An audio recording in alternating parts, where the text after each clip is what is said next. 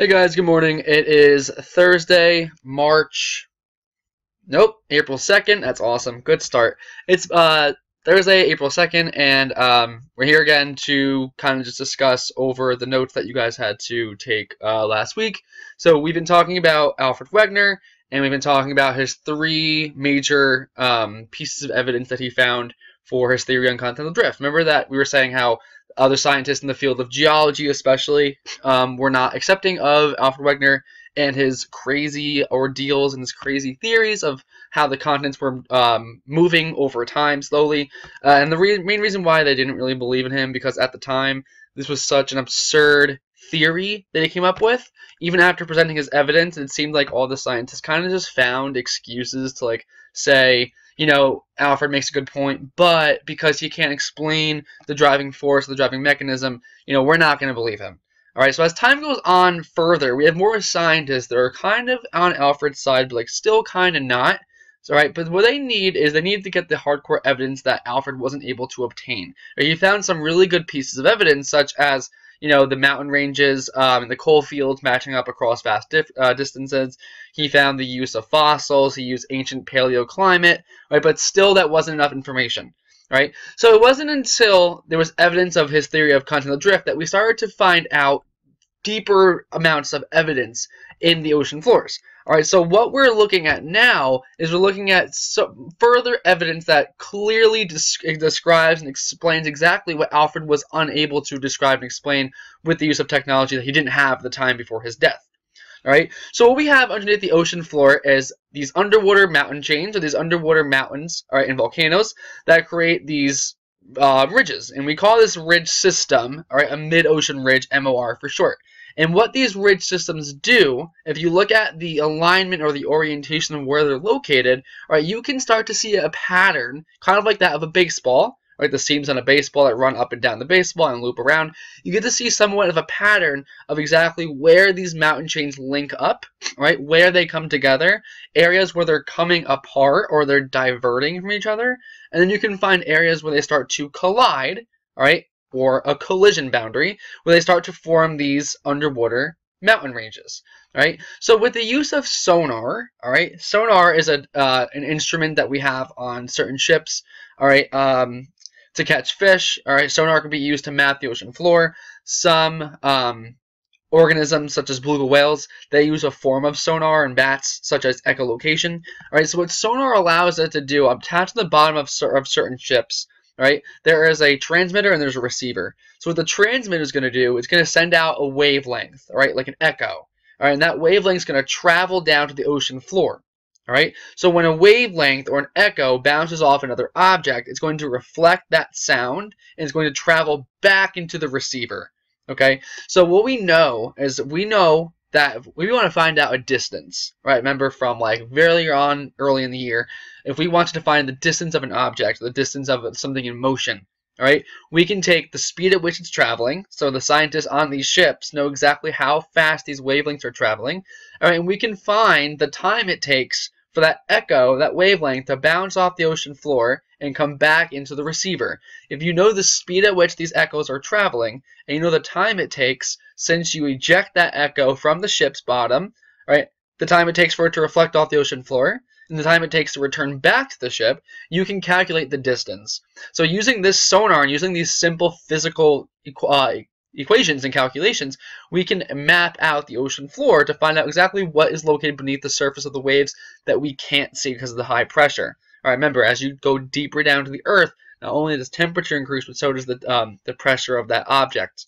Okay, so using sonar, we've been able to map out these ridge systems. All right, these are called the mid-ocean ridges. All right, and what this is, these are underwater chains of mountains and volcanoes.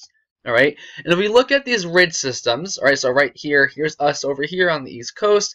This is the nearest ridge system we have near to us, is the Mid-Atlantic Ridge that goes between North America, between Africa, and between South America. And it goes all the way down to the Indian Ridge, Central Indian Ridge, Southeastern Indian Ridge, and over here on the East Pacific Rise. All right, so what we can look at is that we can look at these ridge systems. So for example, here's one continental crust over here. Here's the Here's the ridge, the central valley of that ridge, and then here's another continent on the other side of this ridge system. All right, here's the scuba diver that's traveling in between this mid-ocean ridge. So this is a ridge system where the plates are coming apart, or they're diverting. So this plate's going this way, this plate's going this way.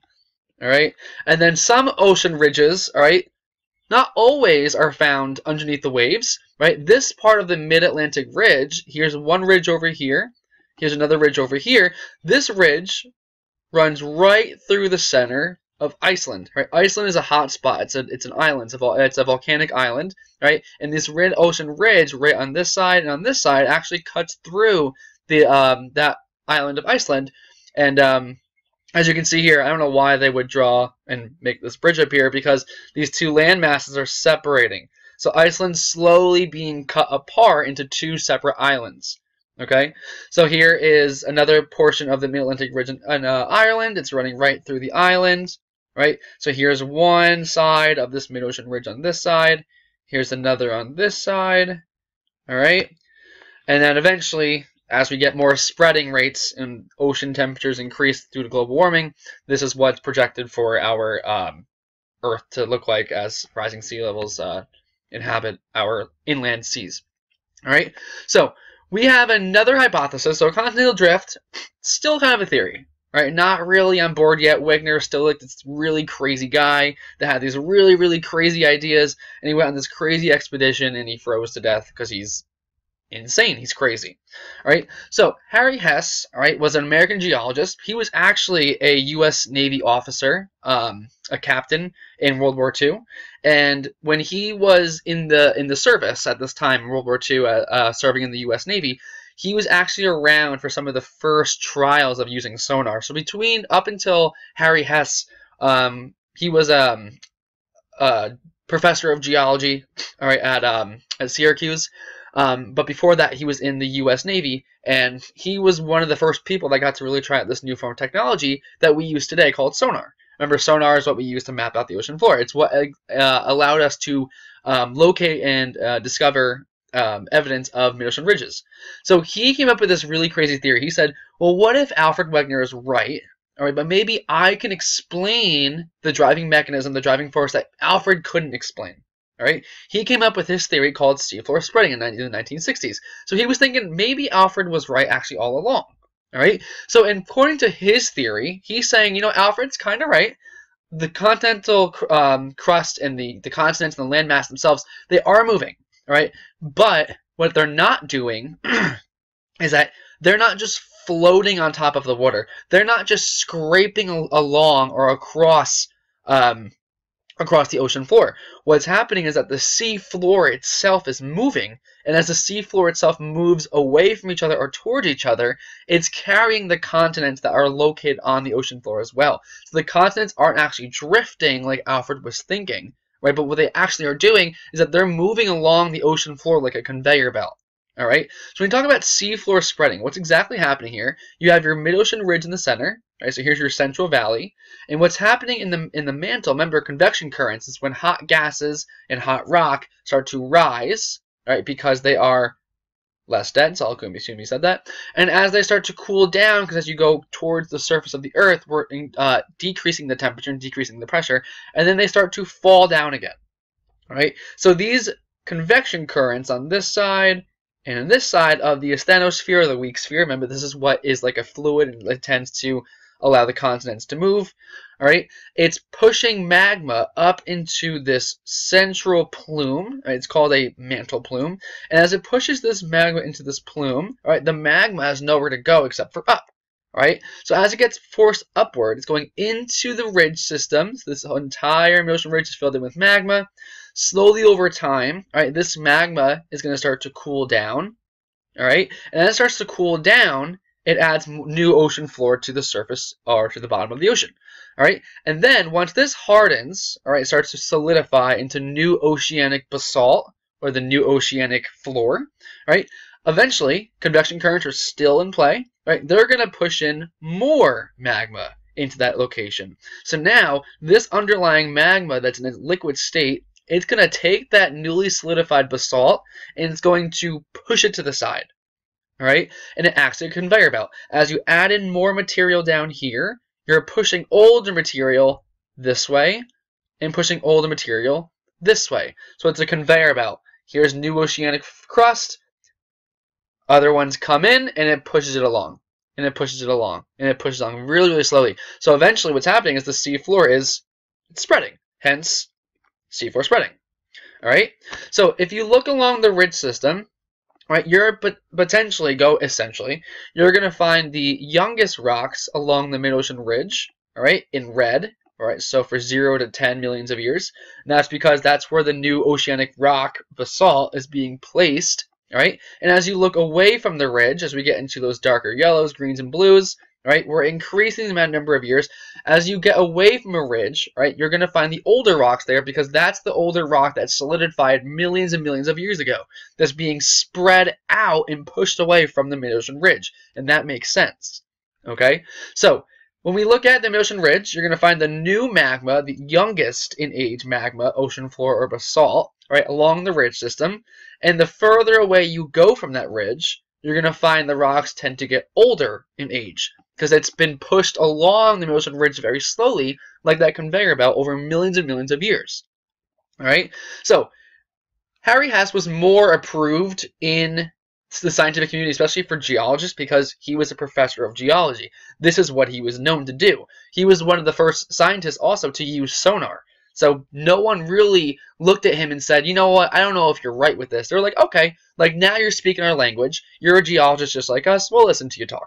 All right? He came up with 3 main pieces of evidence as well for seafloor spreading. All right? That Wegener also found 3 pieces of evidence, but because of his astronomy and meteorology background, he wasn't as accepted, unfortunately, in the scientific community. All right? But Hess was one of Alfred's cheerleaders. Like, he was like cheered. Mine's like, you know what, I see what you're saying. I kind of agree with you, but I'm going to find my own evidence for my own theory now, seafloor spreading. And he found out evidence of eruptions of molten material, magnetic stripes, and then ages of rocks. All right. So what he found, all right, in the 1960s, we as a group of scientists actually ventured to these mid-ocean ridges. Now that we've found them using sonar, all right, we're going to go travel to them, all right, in a really, really small submersible submarine that we call the Alvin. The Alvin is a very, very small submarine. It can only fit a handful of scientists at one time. All right, this Alvin actually is a submarine that actually located the Titanic at the first sighting of the Titanic. And what this Alvin would do is it would travel to the depths because it had the structure to handle all that pressure. Right? It would travel to the depths of the mid-ocean ridges, and what it found were these really, really strange-looking rocks we call pillow basalts. And what pillow basalt is when the new molten magma, the molten material, rise out of the mid-ocean ridge at first, it's still in a liquid state and still has to start to cool and solidify. But while it's in this liquid state, it's kind of like filling up a balloon with water, for a water balloon. As you put in more and more water into this balloon, it's going to start to expand. The same thing's happening to these rocks. As they're in this molten liquid state, more magma is making these rocks start to form these pillow or water balloon shapes. All right? And as they start to solidify, they form these circular rocks we call pillow basalts. And the only way that these rocks would form under these immense pressure on the ocean floor is if magma was being drawn into it and it was ejecting into these pillow basalts. All right? So that's the first sign of evidence that we have. Okay, maybe magma is erupting from the ocean floor and filling in this basalt and making these weird pillow-shaped rocks. The second one was magnetic reversals. So over millions of years, what happens, the North Pole and the South Pole actually switch. So if a magnetic reversal happened right now and you had a compass, your north would be pointing south. All right? We don't know exactly why this happens, but if you look at the magnetic iron, right, the iron filings within basalt, you'll see that at certain portions of throughout history, using a magnometer, we can look at these reversals, and we can see that these reversals are the same on both sides. So we know that they're spreading at the same rate on both sides, and they're switching periodically every a couple 780,000 years. All right. Another piece of evidence that we found is just from core samples. So as, again, using these naval ships, we've gotten core samples of these rocks, and what we found out is that the rocks along the mid-ocean ridge system in the very central valley, they're going to be your youngest rocks. Other magma is going to come in, push those rocks to the side, and it's going to start to spread along the sea. And this is where you're going to find your older rocks, right? So this is Seafloor Spreading by Harry Hess.